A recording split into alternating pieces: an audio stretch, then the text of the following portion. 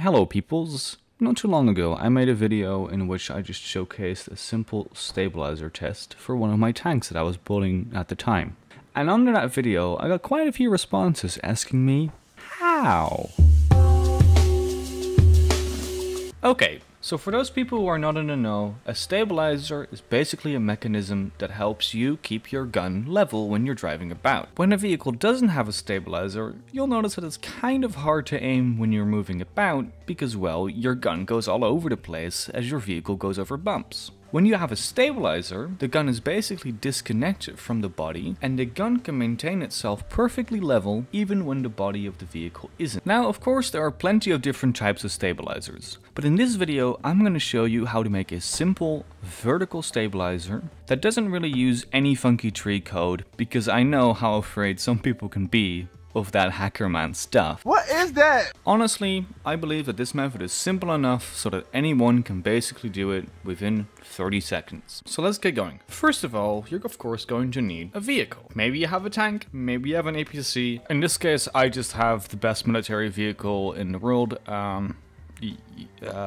let's just quickly yeet a turret onto that, and then boom, there you go. Now you'll notice that when I drive this around at the moment, the gun goes all over. Okay, yeah, this joke kind of really doesn't work. I guess I'll just use this APC instead.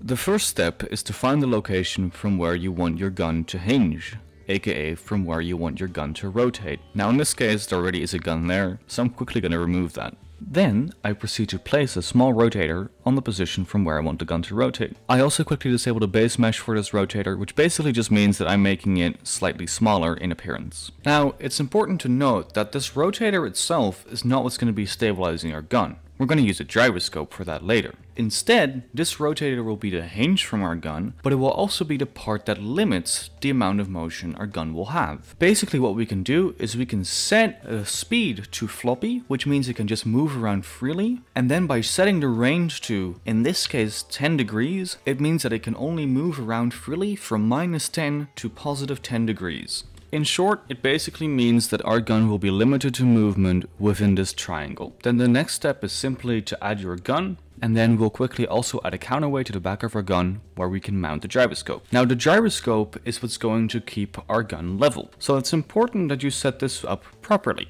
There's quite a few part properties for the gyroscope that you can change. First and foremost, the most important is probably going to be the pitch range. By setting the pitch range, we basically limit how far we can pitch up or pitch down with our gyroscope. In this case, I set it to about 20 degrees, which means our gyroscope can only be pitched up or down up to 20 degrees. Personally, I also like to change my pitch input for the gyroscope to VTOL, but of course you can change it to whatever you like. And then finally, a very important change to make is to be sure that you disable the auto orientation feature on your gyroscope. When you now spawn in your vehicle, there is a chance that your stabilizer is rather autistic. But don't worry, just like with real autism, this can rather easily be cured. In most cases, all you need to do is add some weight to your gun assembly, but if that doesn't work, you can always change the gyroscopic speed and gyroscopic stability of your gyroscope. Usually, when it spazzes out like this, it's better to lower the values a little bit, rather than increasing them. Okay, so with that, we've basically just created a stabilizer. However, there's still two major shortcomings we should solve. The first issue we now have is that our gun depression is the same as our gun elevation. In real life, this is often not the case. And we can change this by basically selecting the entire gun assembly, making sure you select the piece that's directly connected to the hinge, and tilting it up or down a few degrees to create your desired effect. Basically what we can do is if we tilt up the gun by 5 more degrees here, what will happen is that we can aim our gun down by 5 degrees and up by 15.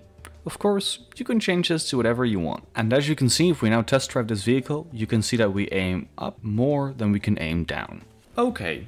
So now we have a stabilized gun with at least somewhat realistic gun elevation and gun depression. However, there's still one problem that every stabilizer in this game seems to share. To best explain this problem, let's take a look at this diagram. The blue line here indicates the range of the small rotator. These are the physical boundaries outside of which the gun cannot elevate or depress. The red boundaries, as you can see here, those are the angles at which we can angle our gyroscope. So if our gyroscope pitch is set to a maximum of 20 degrees, then that line is going to be 20 degrees up and 20 degrees down. What will happen is that if we now rotate the vehicle downwards, for example if we're going down a hill, then the limitation of where our blue lines are changes, so the limitation of the direction of our gun changes.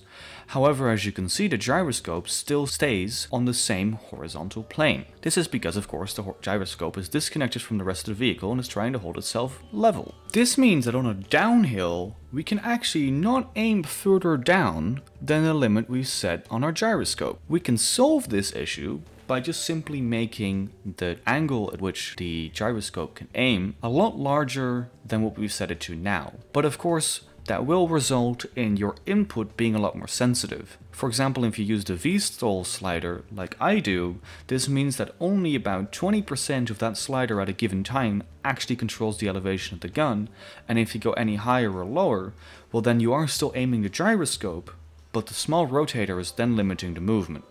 Okay, so basically, in short, that's how you make a vertical plane stabilizer in Simpleplanes. I just quickly want to mention once more that there's definitely hundreds of other ways to make stabilizers in Simpleplanes. Again, this is just the most basic method I know that I personally use most of the time. But if you have a better tutorial or a different tutorial, feel free to share it in the comments and perhaps you might help some other people out. And I guess with that, I want to thank you guys for watching. I also really want to thank you guys for subscribing, because holy shit, that dopamine hit when seeing your subscriber count go from 60 to 1k is like insane. What?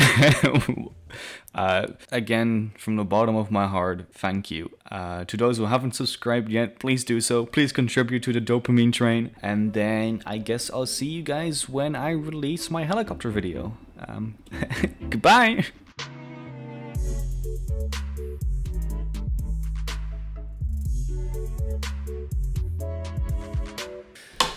Oh, there goes my water. Oh, for fuck's sakes.